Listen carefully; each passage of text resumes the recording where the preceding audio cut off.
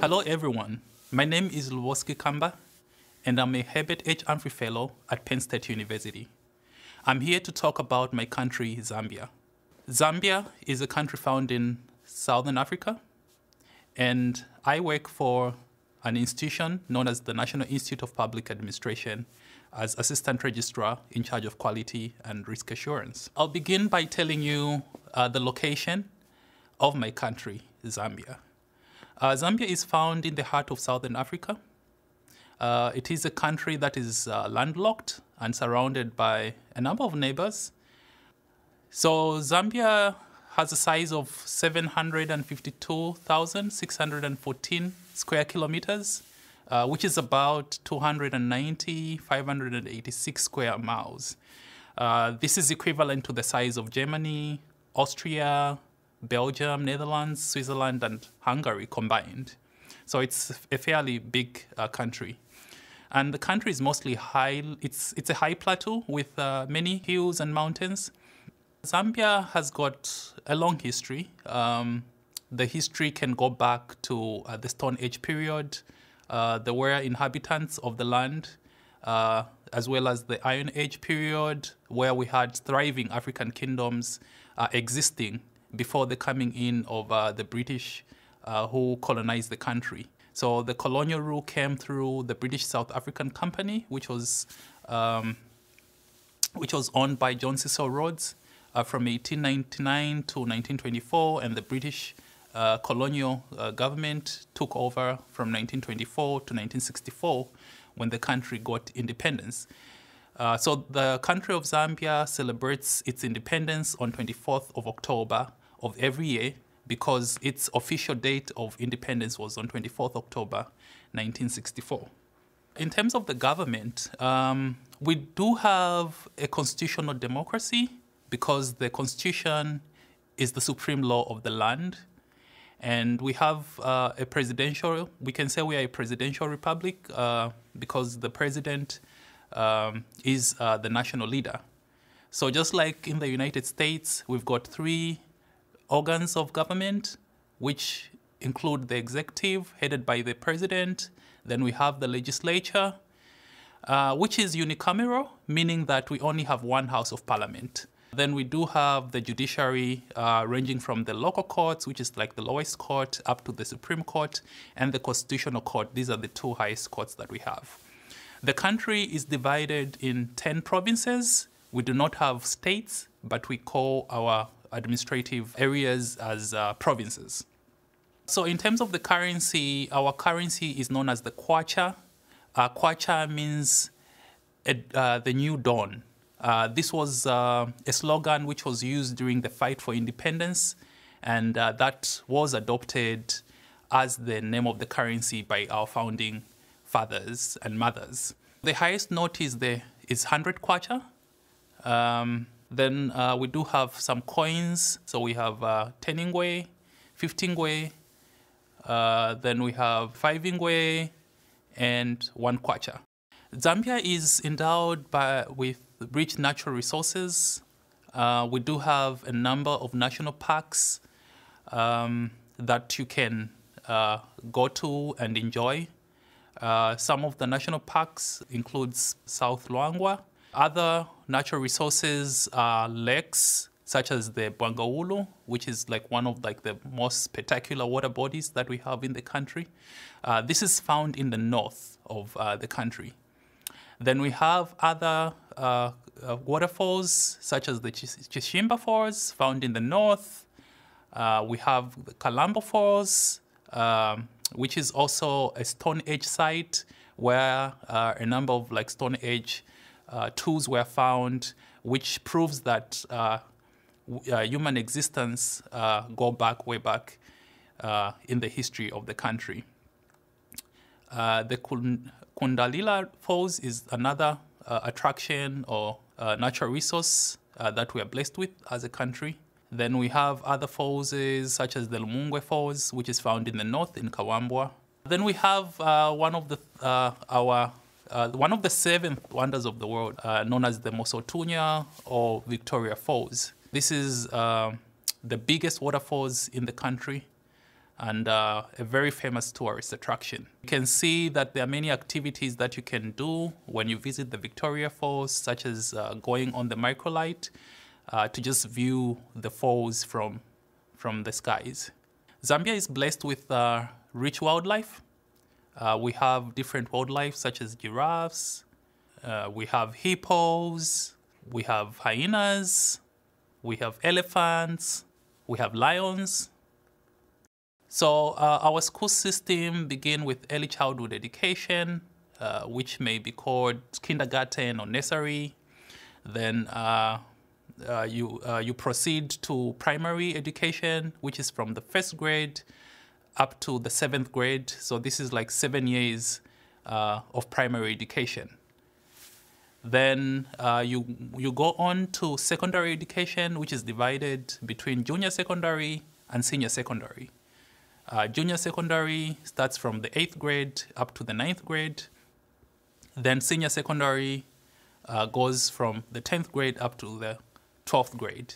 Then after that, you proceed to tertiary education, where you can go to a college or a university, depending on your performance at secondary level and your preference. So in terms of the population and the people, our population, as estimated in 2019, is about 18 million. The census was supposed to take place last year, but I'm sure due to the COVID, it should be taken later, maybe in the year or in future. Then we have more than 70 ethnic groups are found in Zambia, each with its own culture, its own dialect. So that kind of reflects the diversity of our country. And these different ethnic groups practice different traditions and customs, some of them which are similar, but others kind of are unique. We have ceremonies that are celebrated, and famous ones include the Nchwala, which is celebrated by the Ngoni people in the eastern part of the country.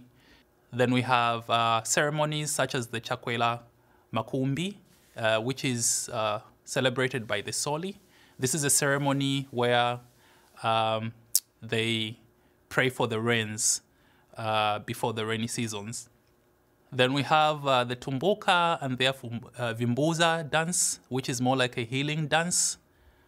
So there are different dresses, and I'll just give an example of the Lozi in the West, where they have this dress for men known as the Siziba. So you can see that the men wear a skirt, a waistcoat, and they have a hat, and you can wear that with a bow tie if you want. So the male dress is known as the Siziba, and the female dress is called the Misisi. So you can see the lady there, who is my mother, wearing her Misisi during an event. So that's another example we can see of a Misisi worn by Lozi women. So the other attractions you can go to is the Lusaka Museum. And this is like the National Museum where you can learn more about the culture, about the history and heritage of the country. So this was taken on during Independence Day, and I took my son to an exhibition in the museum. So it's a good place to just gain knowledge about the country's heritage, the country's customs, and so on and so forth. So we've got different type of food that people eat. Some are Western, but I'll talk more about the main traditional food that people eat in my country. So our staple food is nshima, which is made from cornmeal or maize, and it can be eaten with meat and vegetables. And that's a meal which I enjoy with T-bone and some vegetables. Very healthy. The T-bone is grilled and not fried. and the vegetables are boiled, and the other vegetables are mixed with groundnuts. So you can see chicken stew, which is, some prefer it boiled. Then we dry our fish and cook it. We also eat offals, which are intestines for cow. So that's a delicacy for us. Some people in different regions, like in the north, do eat caterpillar, but this has actually become very famous. Many people who prefer to taste different dishes from different regions do eat caterpillar, which is known as Finkubala in Bemba, one of the languages in Zambia. We love our vegetables.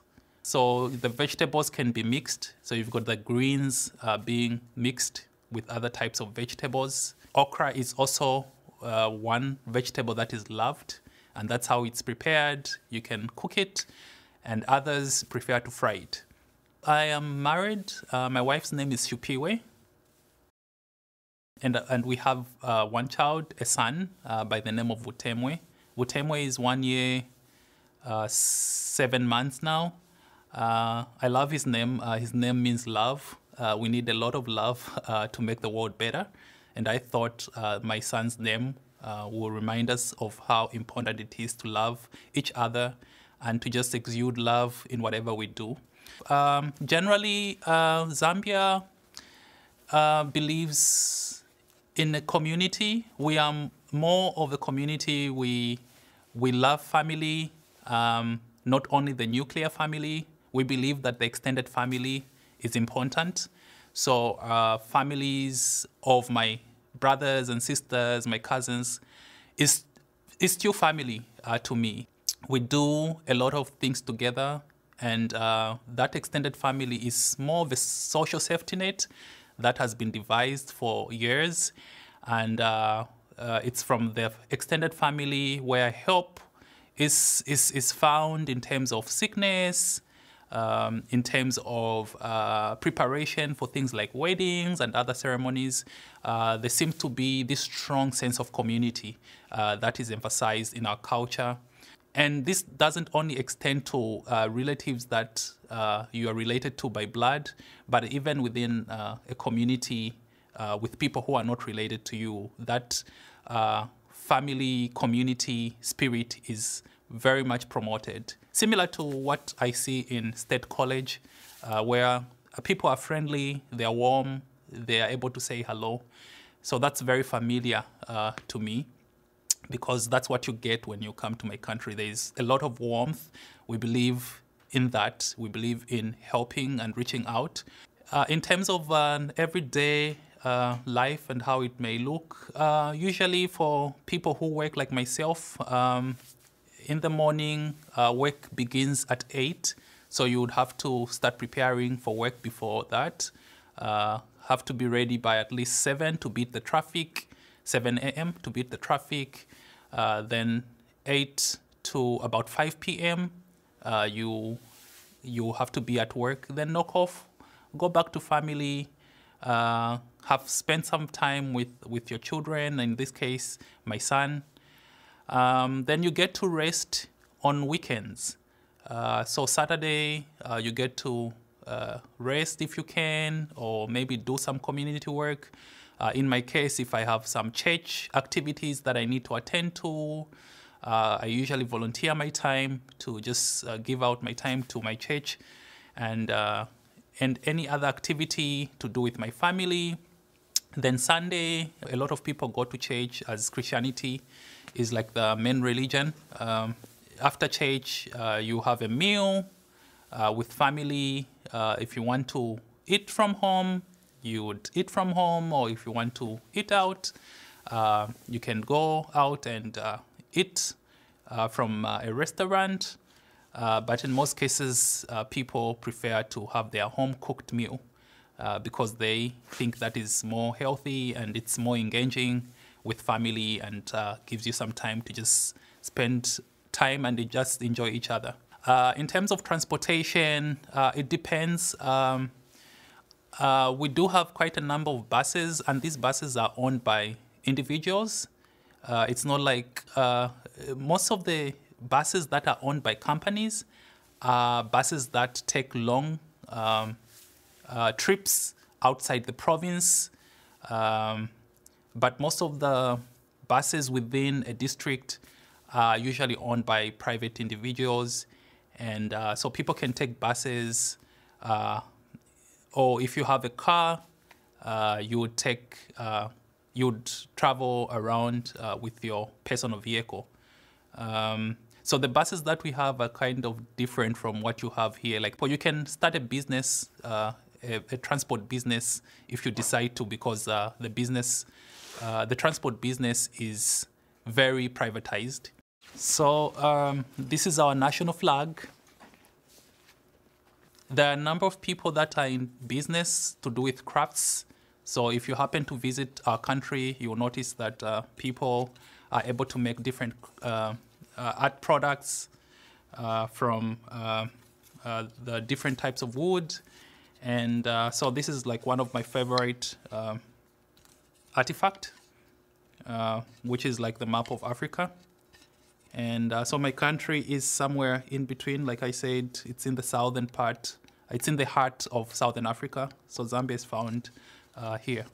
In terms of dressing, like you saw from the pictures where we have like different kind of dresses, it depends because of maybe Western kind of dressing or influence.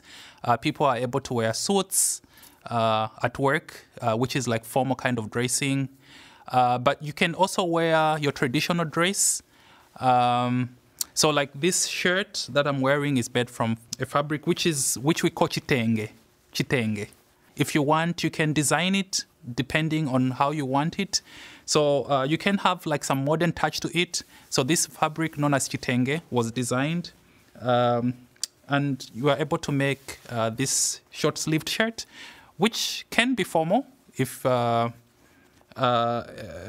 you want to wear it, say, on Friday, and wear it with a pair of trousers, which is, like more Western. It depends with people's preference.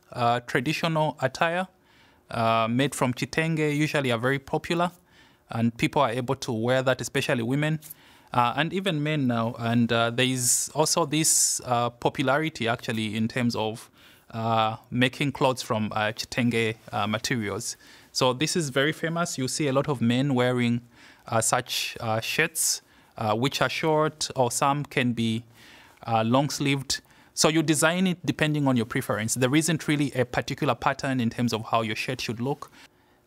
In most cultures in Zambia, grandparents, grandmothers, grandfathers are seen to be a source of wisdom. So it's very common for children to be closer to their grandparents to gain wisdom. That's very important, and it's emphasized for children to get to know their grandparents, either their grandmother or grandfather, to get guidance about life, to get wisdom about life. And without the elders, it's very difficult to actually know some of the norms, some of the values that are important or that have been kept for a long time that you may need for use in your future life. I would like to thank you so much, everyone, for listening to me and for paying attention to my presentation on my country, Zambia. I hope to see you when you come to Zambia. Please visit Zambia.